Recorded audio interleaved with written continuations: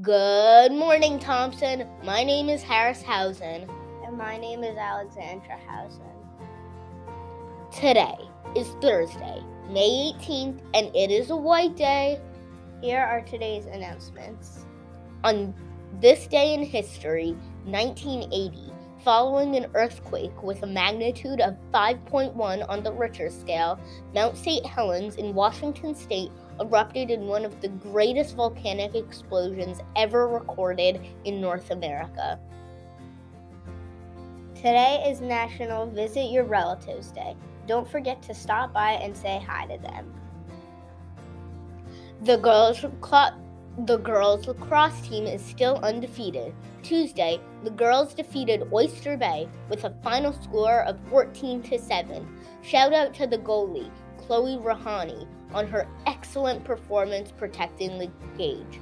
Great job, girls. Quote of the day. Shoyo Hinata said, "The future belongs to those who believe in the beauty of their dreams."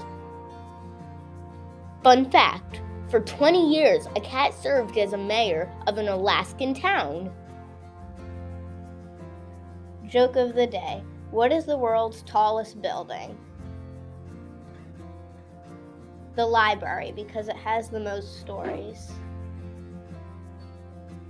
These are the only announcements we have for this morning. Have a thriving Thursday.